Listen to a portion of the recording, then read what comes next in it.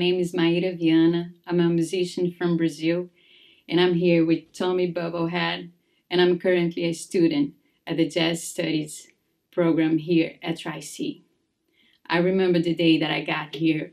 It was for my first class, and I saw all of those golden and platinum albums at the first floor, and something just hit me. I mean, I was blown away. I figured out the world was so bigger than I thought. And I feel that I'm so lucky to be here learning from his legacy.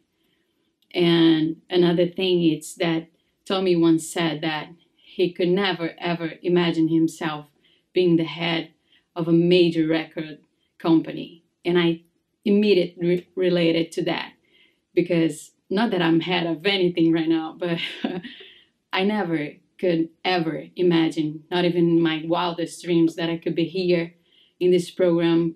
It's so good, with so many resources and so much history behind every door and every person that it's working here.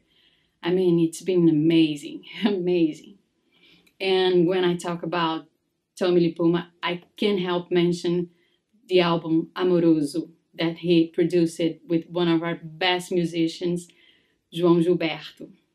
It was released in 1977 and was a big success in Brazil. I mean, it was a huge thing. And without knowing, Tommy was influencing me and a lot of other kids in Brazil. And we were like 4,884 miles away from him. So I did Google on that.